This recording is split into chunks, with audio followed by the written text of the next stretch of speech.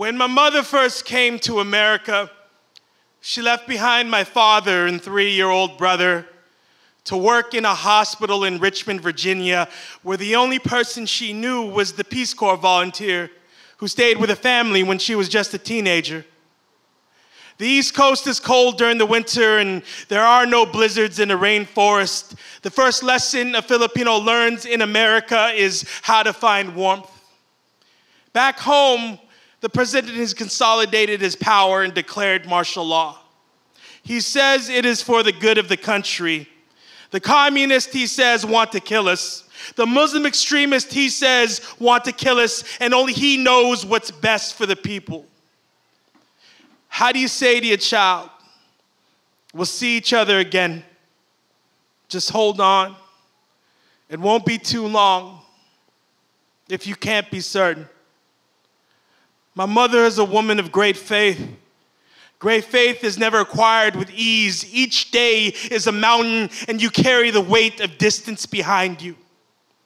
I imagine the day my father finally arrived was the first day he'd ever seen his own breath in the air. That this was the day my brother learned our mother keeps all of her promises.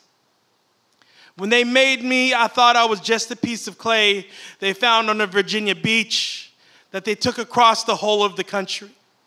5 days on the road with nothing left to discover. Because every journey isn't meant to become an awakening of ourselves. We moved to San Francisco and lived next to the animals at the zoo. Next to an ocean that was the only thing connecting us to home. One day, my mother opens her stomach and asks my father to place me there for safekeeping. Each day, they coax the fires in her belly. At night, we listened to the songs of lost creatures. We were at home with all these living things that were far away from home. I wonder what it is like to give birth to a child who will belong to another country. Who becomes the foreigner then? Which one of you is truly displaced? What do I get to be in this new country? The birth of a new world from her parents or the death of an old one?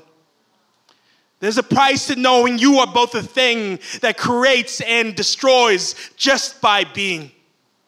And still, they will love you. And to be loved can never be painless.